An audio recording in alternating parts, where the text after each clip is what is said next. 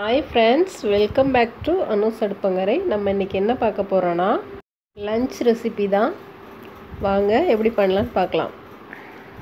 ரசம் வைக்கிறதுக்காக 2 தக்காளி, புளி தேவையான அளவு எடுத்து தண்ணில கொதிக்க வச்சிருக்கேன். கொதிச்சதும் ஆஃப் பண்ணிரலாம். இப்போ ரசம் வைக்கிறதுக்கு தேவையான பொருள் எடுத்துர்க்கேன். ஒரு பெரிய பூண்டு எடுத்துர்க்கேன். 1 இருந்து 1.5 ஸ்பூன் மிளகும் 1.5 ஸ்பூன் ஜீரகமும் எடுத்துர்க்கேன். அப்புறமா கொத்தமல்லி நம்ம ரசத்துக்கு எடுப்போம் இல்லையா, அதுக்குள்ள தண்டு இலை தனியா எடுத்துட்டு அதுக்குள்ள தண்டு வேஸ்ட் பண்ண வேண்டாம். அந்த தண்டு கொஞ்சம் ஒரு தண்டு கருவேப்பிலை எடுத்துர்க்கேன். 2 பச்சை மிளகாய் எடுத்துர்க்கேன். நல்ல காரசாரமா இருக்கும் ரசம் அப்புறம் இன்னொன்று என்னோட காஞ்ச மிளகா காரம் கம்மி, அதனால 2 பச்சை மிளகாய் எடுத்துர்க்கேன். நீங்கள் காரம் கம்மியாக சாப்பிட்டீங்கன்னா ஒரு பச்சை மிளகாய் வச்சுக்கோங்க. ஆனால் பச்சை மிளகாய் வச்சா டேஸ்ட்டாக இருக்கும். அப்புறமா மீன் குழம்பு பண்ண போகிறோம். மீன் குழம்புக்கு சின்ன வெங்காயம் ஒரு 10லேருந்து 12 15 சின்ன வெங்காயம், பூண்டு ஒரு 4-5 பூண்டு, ஒரு சின்ன துண்டு இஞ்சி. இது குடம்புளி சுடுதண்ணியில் போட்டு வச்சுருக்கேன். ஃபஸ்ட்டே கழுகிட்டு சுடுதண்ணியில் போடணும். தேங்காய் 1/4 மூடி எடுத்து வச்சுருக்கேன். கொஞ்சமாக 1 ஸ்பூன் பெப்பர் சேர்த்துருக்கேன். இப்போ ரசத்துக்கு அரைச்சிடலாம். ரசத்துக்கு மசாலா அரைச்சதுக்கு அப்புறமா இந்த தக்காளி புளியும் 2 சுற்றி எடுத்துக்கலாம். இப்போ ரசம் வைக்க ஆரம்பிச்சிடலாம். அதில் 2 ஸ்பூன் கடாயில் எண்ணெய் ஊற்றிருக்கேன். நார்மல் நம்ம யூஸ் பண்ணுற எண்ணெய். அப்புறமா 1 ஸ்பூன் கடுகு, ஒரு 1/2 ஸ்பூன் வெந்தயம் போட்டு பொரிய விட்டுருக்கேன். கடுகும் வெந்தயமும் பொரிஞ்சதுக்கப்புறமா ஒரு தண்டு கருவேப்பிலை சேர்க்குறோம். 2 காஞ்ச மிளகாய் சேர்க்குறோம். சேர்த்து ரெண்டுமே பொரிஞ்சதுக்கப்புறமா லைட்டாக வறுத்துக்கலாம், பொரியணும்.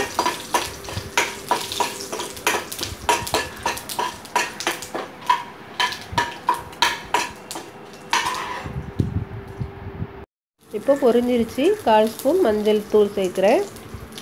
அப்புறமா 1/4 ஸ்பூன் போல் பெருங்காயத்தூள் சேர்த்துட்டு லைட்டாக கிளறி விட்டுட்டு இப்போ நம்ம சதைச்சி வச்சுருக்க மசாலாவை சேர்த்துடலாம். மிக்சியில் கொடுத்து சதைச்சி வச்ச மசாலா அது சேர்த்துடலாம். இப்போ மசால் போட்டதுக்கப்புறமா ஒரு கை கொத்தமல்லி இலை சேர்த்துட்டு நல்லா கிளறி விடுங்க. கிளறிட்டு நம்ம எடுத்து வச்சுருக்க தக்காளியும் புளியும் மிக்சியில் கொடுத்து 2 சுற்றி இதில் கலந்து வச்சுருக்கேன். தண்ணி நமக்கு எவ்வளோ ரசம் தேவையோ அந்தளவு தண்ணி எடுத்து வச்சுருக்கேன். அந்த பாத்திரத்தில் நான் ரசம் ஊற்றி வைப்பேன். அப்போ அந்தளவு நமக்கு எவ்வளோ தேவையோ அந்தளவு நான் எடுத்து வச்சுருக்கேன். இப்போ அதுவும் சேர்த்துட்டு தேவையான அளவு உப்பு சேர்த்து ரசம் கொதி வர்றதுக்கு முன்னாடி நம்ம இறக்கிடணும். இறக்கி வேறு பாத்திரத்தில் மாற்றிடலாம்.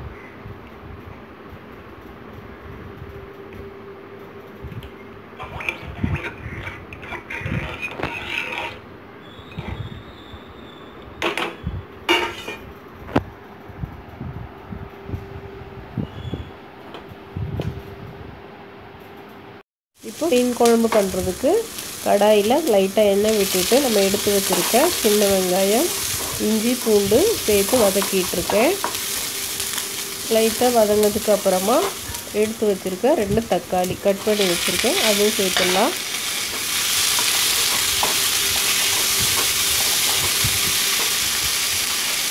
வெங்காயமும் தக்காளியும் வதங்குறதுக்காக கொஞ்சமாக உப்பு சேர்க்கலாம். சேர்த்து லைட்டாக எல்லாம் வதக்கி எடுத்துக்கலாம். நான் மீன் குழம்பு போட்டிருக்கேன். நிறைய 2 மீன் குழம்பு போட்டிருக்கேன். இது தேங்காய் அரைச்ச மீன் குழம்பு, இது வேறு ஸ்டைல். இப்போது வெங்காயம் தக்காளியும் நல்லா வதங்கிருச்சு. நம்ம எடுத்து வச்சுருக்க தேங்காய் 1/4 மூடி தேங்காயும் 1 ஸ்பூன் மிளகு போட்டிருக்கேன், அதுவும் சேர்த்து லைட்டாக 2 பரட்டிட்டு நல்லா வலுவலுன்னு அரைச்சிடலாம்.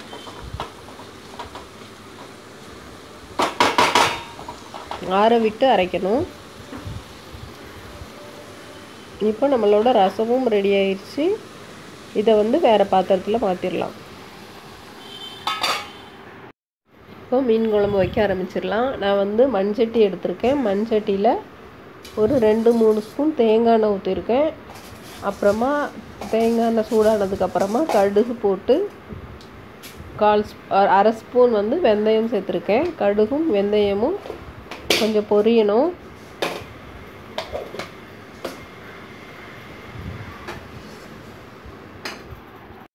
இப்போ கடுகும் வெந்தயமும் பொரிஞ்சிருச்சு. நான் வந்து ஒரு 3 பச்சை மிளகாய் எடுத்து வச்சுருக்கேன், அதுவும் சேர்த்துக்கிறேன்.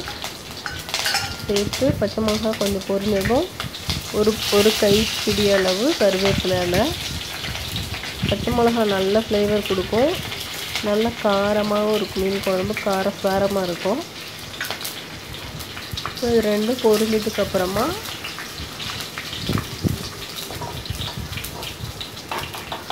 நான் வந்து மீன் மசாலா ஈஸ்டர்னோடது மீன் மசாலா எடுத்து வச்சுருக்கேன். அது வந்து ஒரு 3 ஸ்பூனும் 1.5 ஸ்பூன் வந்து காஷ்மீரி ரெட் சில்லி, ஒரு 2 பிஞ்ச் வந்து மஞ்சள் தூள் சேர்த்துருக்கேன். சேர்த்து நல்லா எண்ணெயில் அதையும் சேர்த்து நல்லா வதக்கணும். இந்த பச்சை மணம் மாறுற வரைக்கும் லைட்டாக அப்படியே வதக்கி எடுத்துக்கணும்.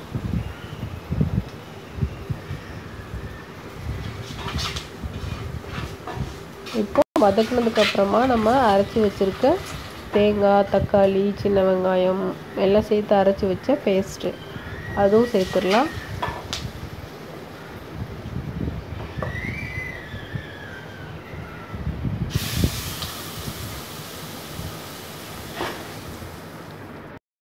இப்போ மசாலா சேர்த்துட்டு நல்லா வதக்கி விடணும். அந்த மசாலா நம்ம சேர்த்த பொடி எல்லாமே சேர்ந்து வர்ற மாதிரி நல்லா வதக்கிக்கலாம்.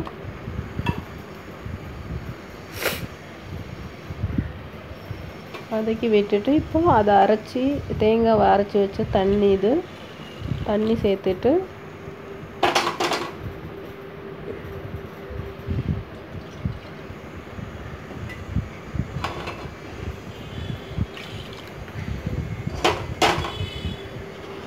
நல்லா தண்ணி மசாலா எல்லாம் சேர்த்து நல்லா கிளறி விட்டுக்கலாம். நமக்கு தண்ணி வந்து எவ்வளோ திக்னஸ் தேவையோ அந்த அளவுக்கு வச்சா போதும்.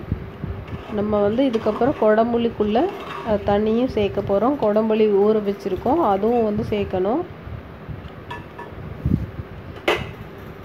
நான் வந்து கொஞ்சம் தண்ணியாகவே வைப்பேன், ஏன்னா இப்போ மதியத்துக்கும் லஞ்சுக்கும் வச்சுட்டு நைட்டுக்கு நான் இட்லி தோசைக்கு சூப்பராக இருக்கும். தேங்காய் சேர்த்து அரைச்சி வைக்கிறதுனால ரொம்பவே டேஸ்ட்டாக இருக்கும். நைட்டு இட்லிக்கும் நான் வச்சுப்பேன் அதை, அதனால் கொஞ்சம் தண்ணியாகவே வைப்பேன். அது இல்லாமல் தேங்காய் சேர்த்துருக்கனால நல்லா திக்காகவே இருக்கும் குழம்பு. இப்போது கொஞ்சம் குழம்புக்கு தேவையான உப்பு சேர்த்துட்டு அதை கொதிக்க விட்டுறலாம். இப்போ குழம்பு நல்லா கொஞ்சம் கொதிச்சிருச்சு. நம்ம எடுத்து வச்சுருக்க குடம்புளி தண்ணியோடு சேர்த்துக்கலாம். ஆல்ரெடி வந்து குடம்புளி கழுகிட்டு நான் வந்து சூடு பண்ண தண்ணியில் ஊற வச்சுருக்கேன். ஒரு 3 பீஸு அதுவும் சேர்த்துக்கலாம். இதில்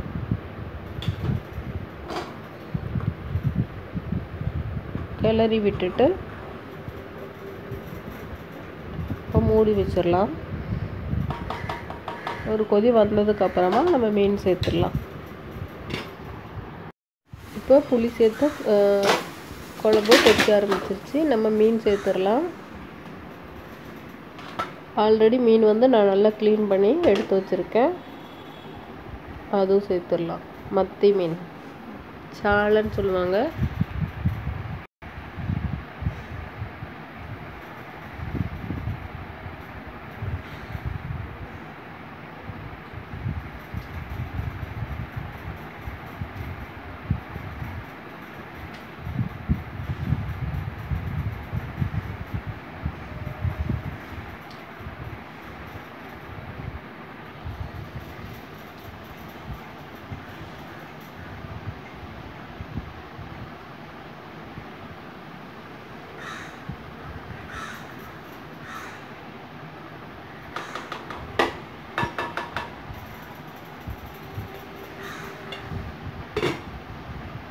இப்போ மூடிட்டு நம்ம கொஞ்ச நேரம் மீன் இப்போ நம்மளோட மீன் குழம்பு ரெடி ஆயிடுச்சு. மீன் வந்து சீக்கிரமே வெந்துடும், 5 to 7 மினிட்ஸில் வெந்துடும். அதெல்லாம் பாத்திரம் வந்து மண் சட்டி நம்ம இறக்கி வச்சதுக்கப்புறம் கூட சூடு இருக்கும், அதுலேயே வெந்துடும். அதுக்கப்புறமா நம்ம வந்து இதில் ஒரு கை வந்து கருவேப்பிலை இலை சேர்த்துக்கிறோம். ஒரு ஸ்பூன் வந்து தேங்காய் எண்ணெய் நல்லா சுற்றி விட்டுக்கிறோம். நான் வந்து இந்த மீன் குழம்பு வைக்கும்போது வந்து மார்னிங் வந்து ஒரு 9:30 ஸ்டார்ட் பண்ணி 10 o'clock முடிஞ்சிருச்சு. அப்புறமா தான் நான் வந்து என்னோடய பிரேக்ஃபாஸ்ட்டு சாப்பிட்றேன். 2 காரணம் இருக்குது. ஒன்று, மீன் குழம்பு நேரத்தை வச்சுட்டா ரொம்பவே டேஸ்ட்டாக இருக்கும். நமக்கு லஞ்சுக்கு வச்சு பழசாகி சாப்பிட்டா ரொம்பவே சூப்பராக இருக்கும். அது இன்னொன்று வந்து பவர் கட்டு எப்போ ஆகுதுன்னே தெரியல. அதனால் அரைக்க வேண்டியதில் அரைச்சி ரசமும் நான் வந்து மீன் குழம்பு வச்சுட்டு இனிமேல் தான் என்னோடய பிரேக்ஃபாஸ்ட்டே சாப்பிட போகிறேன். சப்பாத்தி ரெடி ஆகிட்டுருக்கு. இப்போது வந்து ஒரு மணி ஆச்சு. நான் வந்து ரைஸ் வச்சுட்டு இப்போது பீன்ஸ் பொரியல் பண்ண போகிறேன். அந்த இடைப்பட்ட நேரத்தில் பாக்கி எல்லா வேலையும் முடிச்சாச்சு. வீடு க்ளீனிங், பாத்திரம் கழுவுறது, துணி வாஷிங் எல்லாமே முடிச்சுட்டு அதுக்கப்புறமா வந்து நான் ரைஸ் வச்சுட்டு இப்போது பீன்ஸ் பொரியல் பண்ண போகிறேன். அதுக்கு எண்ணெய் ஊற்றிட்டு கடாயில் கடுகு பொரிஞ்சதும் சின்ன வெங்காயமும் 2 பச்சை மிளகாய் எடுத்து வச்சுருக்கேன். அதையும் சேர்த்து நல்லா வதக்கிக்கலாம். அப்புறமா கொஞ்சம் ஒரு கண்டு கருவேப்பிலை இலை அதையும் சேர்த்து அதையும் வதக்கிக்கலாம்.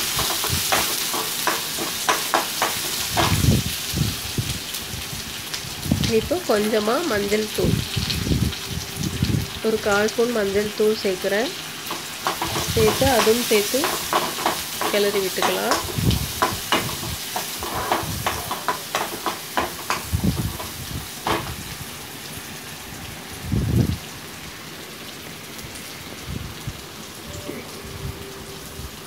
அப்புறமா கொஞ்சம் உப்பு சேர்த்துக்கிறேன். இந்த வெங்காயத்துக்காக கொஞ்சம் உப்பு.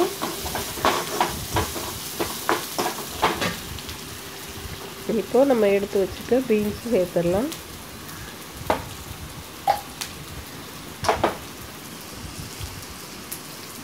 நல்ல மெல்லிஸாக நான் கட் பண்ணி எடுத்து வச்சுருக்கேன். அந்த பீன்ஸும் அதில் சேர்த்துடலாம்.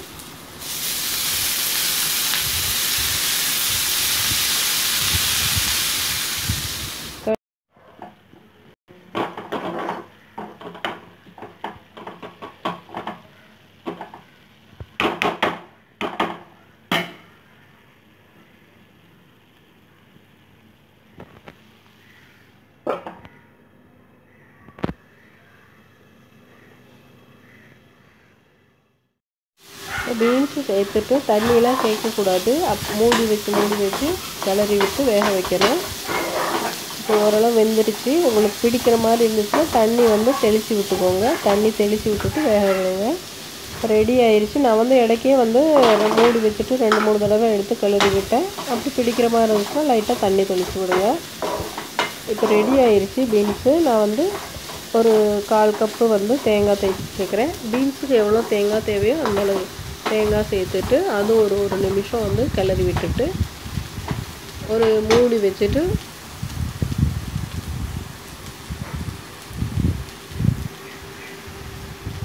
ஒரு நிமிஷம் வச்சுட்டு அடுப்பை ஆஃப் பண்ணிடலாம்.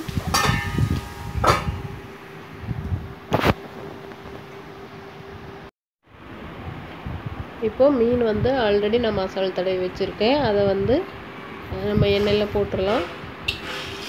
மசால் வந்து மிளகாய்த்தூள், மஞ்சள் தூள், கொஞ்சமாக மீன் பொடி சேர்த்துருக்கேன். அப்புறமா கொஞ்சம் பெப்பர் தூள், எண்ணெய், உப்பு எல்லாம் செஞ்சுருக்கேன். இப்போ போட்டுட்டு அப்புறம் போட்டு எல்லாமே வறுத்து எடுத்தாச்சு. இப்போ லாஸ்ட் மீன் இதுவும் வந்து எடுத்து வச்சுக்கலாம்.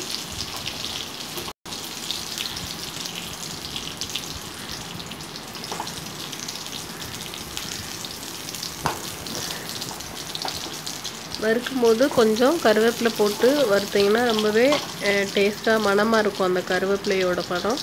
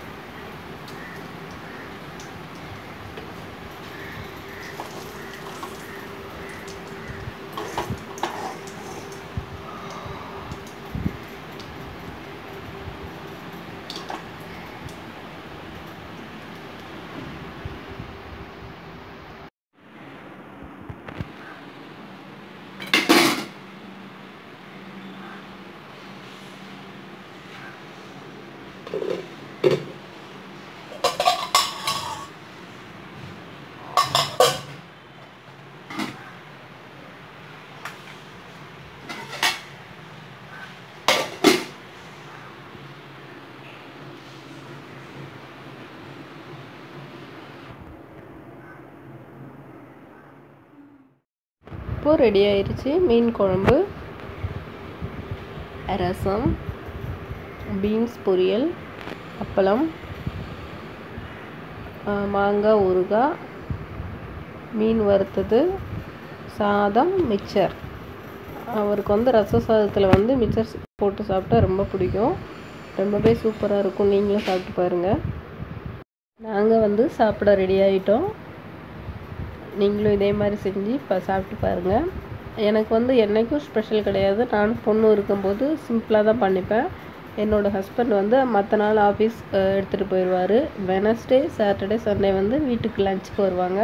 அப்போ எல்லாருமே ஒன்றா தான் உட்காந்து சாப்பிடுவோம். பொண்ணு வர வெயிட் பண்ணி எல்லாருமே ஒன்றா தான் உட்காந்து சாப்பிடுவோம்.